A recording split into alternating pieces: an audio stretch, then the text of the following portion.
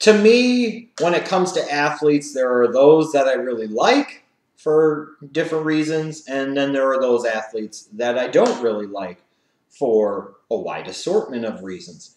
Well, one athlete that I've always liked is DeMarre Carroll. I was a fan of his back when he played at Missouri. I was happy when he was a first-round pick of the Memphis Grizzlies back in 2009. And I always viewed him as a guy that had got to the right team, the right organization, the right situation. I thought he was being slept on a bit as an NBA prospect, and I thought he would prove himself out to be a hard-nosed type of wing player in the NBA that teams would really want to have as a valuable third or fourth option type of role player type of guy that you could potentially win an NBA championship with. Now, what has endeared me to DeMarre Carroll in a certain sense to a degree is that it didn't come easy to him and it didn't come right away. And for all intents and purposes, he was looking like the first several years of his career as a notable first-round bust. Yeah, I mean, 27th overall pick, he didn't exactly have high expectations, but still a first-round NBA pick. And frankly, the first few years of his career really didn't show much, really didn't do much. But the past couple of seasons, he gets to Atlanta, he gets in the right system, he gets an opportunity, and he makes the most of that opportunity. In this past season, you're looking at a guy that averaged over 12.5 points per game, over 5 rebounds per game, shot close to 49% from the field, almost 40% for three-point range. A very good modern NBA role-playing three in the terms of the sense that he's a guy that can shoot the three, he's an efficient player to a certain degree, he's a guy that can defend multiple positions out on the perimeter. And there's a lot to like about a guy, a 6'8" wing again, that defends and spaces the floor and can do a little bit of something at least with the ball in his hands. A guy I've always felt plays hard. He hustles, has a toughness about him. So it was good to see a guy like DeMarre Carroll get that opportunity in Atlanta and make the most of it. Now, when it came to this year's NBA free agency period, he was one of those players that I was interested in seeing where he would ultimately go. Who would he ultimately sign with? How much money would he get?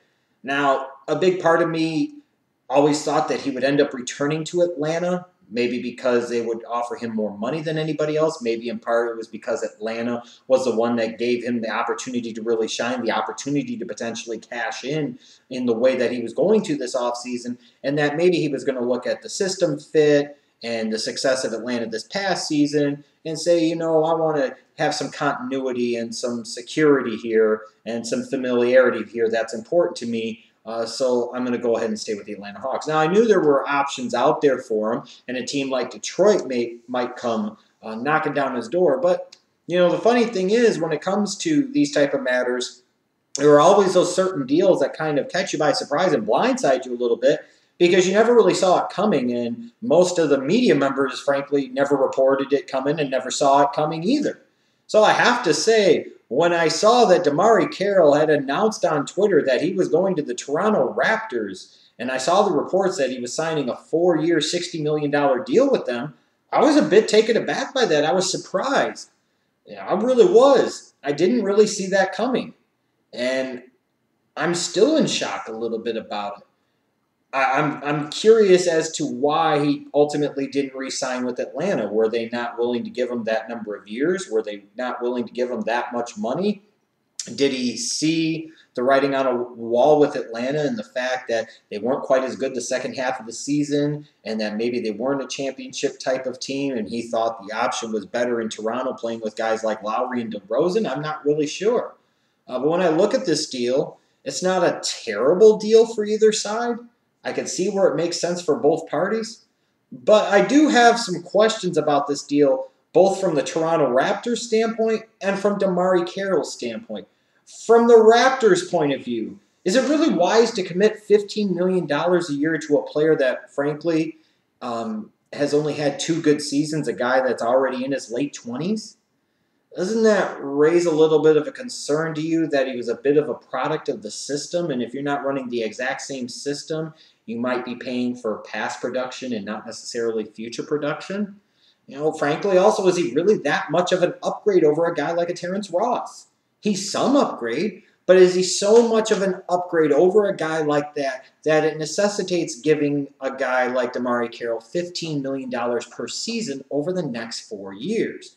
Now, again, maybe this deal doesn't look as bad when the salary cap shoots up in another year, but $15 million a year to give you slightly better than what Terrence Ross was giving you. I mean, and also from this standpoint, you're still talking about $15 million a year. That's a lot of money. Yeah, it's not max contract money, but that's big-time money. You're paying the guy like a number 3 option, which is what he's going to be, obviously, in Toronto, whereas opposed to when he was in Atlanta, frankly, he was the number 5 option. But does DeMarre Carroll really get you closer to that point? Does he really impact your organization that much where he helps you get over the hump? I mean, when you look at the Toronto Raptors, they had an embarrassing first-round playoff exit at the hands of the Washington Wizards. Is a guy like DeMarre Carroll going to really make that much of a difference? Is he going to give you that much of the nit factor? Does he help get you to that next level in an Eastern Conference where you have to contend with teams like the Cleveland Cavaliers, like the Chicago Bulls, like the Washington Wizards? You know, I think it's a fair question. And if you're going to spend this much money on a 3 that you're looking to defend and space the floor or give you more offense from the 3 position, why not pursue restricted free agents like Tobias Harris of the Orlando Magic and Chris Middleton of the Milwaukee Bucks? I understand both of them are restricted free agents, which means that both of those organizations could potentially match any offer to either of those guys. But at the same point in time, you're looking at guys like Tobias Harris and Chris Middleton. I think Middleton's 23, Tobias Harris is 22. These are guys that haven't even gotten to their mid-20s yet, let alone to their late 20s like a DeMarre Carroll. And frankly, at this point in time in their career, I don't see where there's that much of a difference between a Chris Middleton and DeMarre Carroll. So that means to me that Middleton has a chance to be better short-term and long-term, and Tobias Harris to me is already a superior player. If you could sit there and get one of those guys, like the Milwaukee Bucks just gave Middleton 70 over 5, why not go after one of those guys? Why not try to structure a contract in a way where it has some type of poison pill in the middle in terms of a ridiculously bad cap number, which you saw Daryl Morey in Houston do on contracts like with Jeremy Lin and Omar Asik? Why not do something like that and get a player that's younger with more upside whose contract could really look better long-term as opposed to a veteran like a DeMarre Carroll who's already pushing 30? Yeah, so I could see where he would be an upgrade. I'm not sure how much of an upgrade he was. And while I don't think the contract is putrid or atrocious, is about what I thought DeMarre Carroll would probably get on the open market, I'm just surprised that the Toronto Raptors went after him when, frankly, I thought there were younger options that could have either been cheaper or the same price that could have paid off more for you long term. Not saying, again, that they would have ended up with either of those 2 guys that I just mentioned, but you didn't even really take a swing at them. Which is the best that I know of. You didn't even really put anything out there. Why not put something out there? And then I also question this deal for DeMarre Carroll as well. You know, frankly, I've always been a fan of his, but he didn't matter until he got to Atlanta. The last 2 seasons he played well for Atlanta. You know, he's a 2-hit wonder for one team. So while his skills, I think, translate to any system in the NBA, especially in the modern NBA, his system fit was best in Atlanta, and I thought they utilized him best in Atlanta, especially when you're talking about you had Jeff Teague, Paul Millsap, and Al Horford, and even you throw in, let's say, a Kyle Korver to space the floor. He doesn't have quite the same firepower around him in Toronto. You know, now there's going to be less opportunities in terms of openings is the best way I could put it. It's not going to be as easy for him to get his as opposed to what it was in Atlanta with the talent around him, with the system that they ran. You know, was this really the best decision for you in your game and your skills and your fit going forward? You know, I question that. And I also question signing a deal like this with Toronto. This is sometimes, I think, where some of these athletes don't necessarily do their research. Some of them do, and that's part of the problem for a team like the Toronto Raptors being based out of Canada when it comes to the free agent market, when they have certain restrictions in terms of salary cap and luxury tax, let's say, in the NBA that you wouldn't necessarily have, at least from a salary cap standpoint, in Major League Baseball. You don't have the ability to go so far and above to overpay a guy to compensate that athlete for the fact that $60 million in Canada is not the same as in the U.S.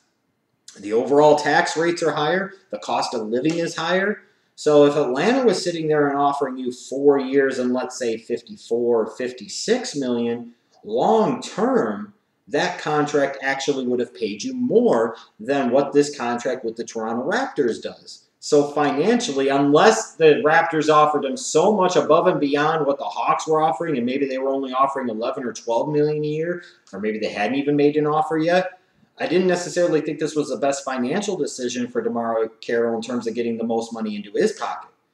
And then when I look at this deal again, while the Atlanta Hawks came a little bit more back to the pack and back to earth in reality, so to speak, the second half of the season, especially come playoff time, and in particular when they got swept by the Cavaliers in the Eastern Conference Finals, does he really think the Toronto Raptors are closer to title contention than the Atlanta Hawks?